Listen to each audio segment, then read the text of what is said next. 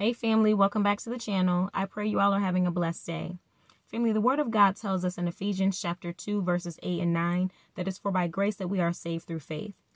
It's not of ourselves, but is a gift of God, not of works lest any man should boast.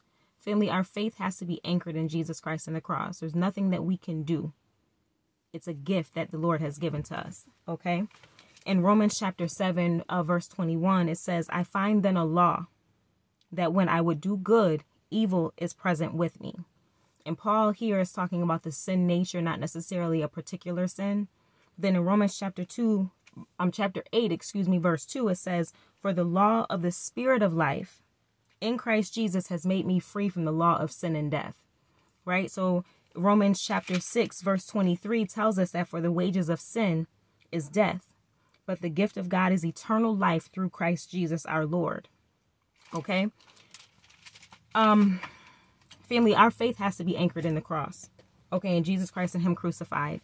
John chapter 15 verse 5 tells us, he says, I am the vine. You are the branches.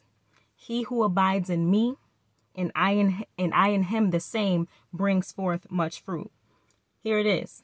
For without me, you can do nothing. Without Jesus Christ, you can do nothing. No matter how much strength you have, no matter how much education you have, no matter how much knowledge in a situation you have, without Jesus Christ, you can do nothing. If our faith is not anchored in Christ and the cross, him being crucified, we have nothing. We're not able to do anything. Okay? Family, keep in mind that the enemy can make us very comfortable. He can make us very comfortable.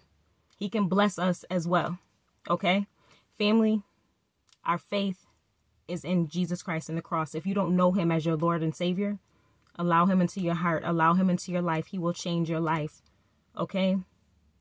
Nothing that we can do.